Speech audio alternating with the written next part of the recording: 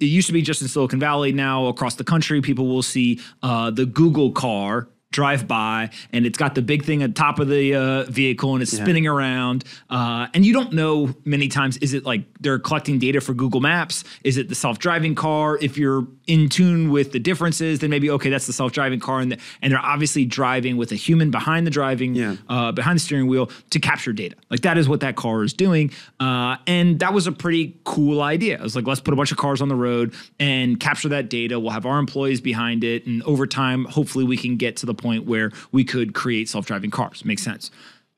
Tesla is like, well, why do we have to have Tesla cars? Why don't we just have everyone who drives a Tesla collect the data for us? When they're just driving around the road, we'll just collect every single piece of data. Yeah. And so I don't know if that's 1 to 1,000, 1 to 1,000,000, difference, but obviously Tesla is collecting way more data than Google or anybody else.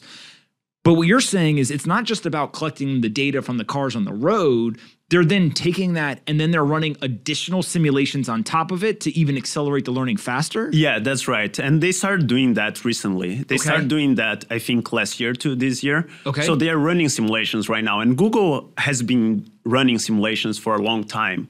But I think it's a combination of both, right? When I talked about OpenAI and the Rubik's Cube, the hardest part was transforming, like getting the software and then getting that to the hardware, right?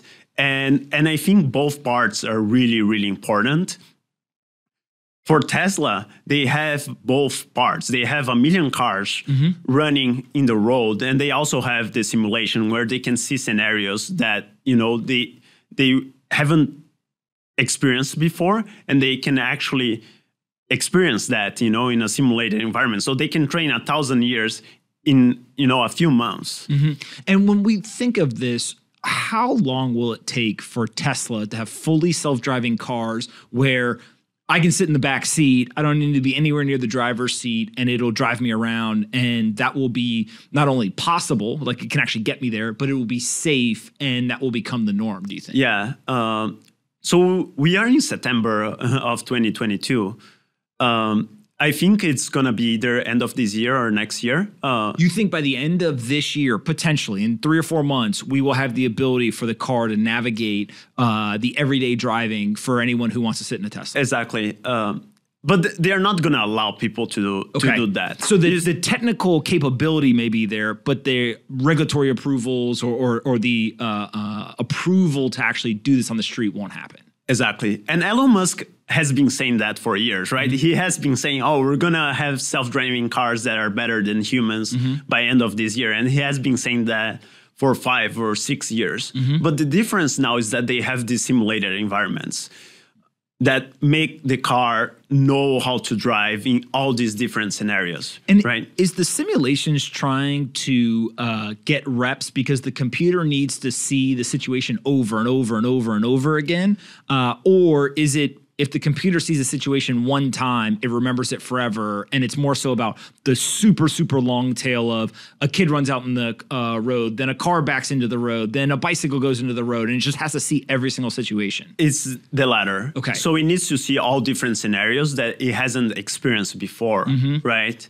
And it needs to know what to do. If it hasn't seen, and maybe it can take some wrong decision, right? So you need to have all the simulated situations so it can know when that situation actually happens. Is Tesla in these simulations, like, are they making the wrong decision and like hitting in, fake pedestrians or like crashing into fake cars and like that's part of the learning process? Is somebody then sits there and says like, no, wrong decision, the car should have done this instead, and it's almost like this like human feedback loop that's correcting the actual computer? Yeah.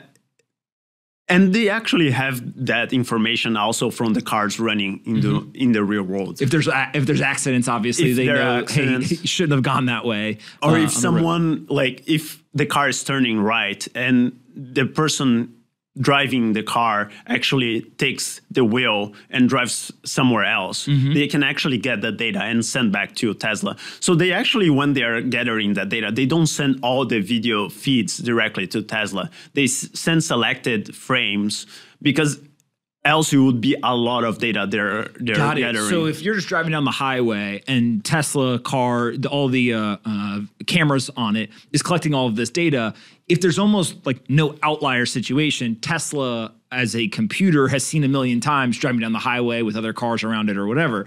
It's when somebody grabs the wheel and jerks it one way or the other, or slams on the brakes, or there's some sort of external or outlier type event. That's when maybe they say, hey, we want to see that. And that may be a situation that we haven't seen before. Exactly.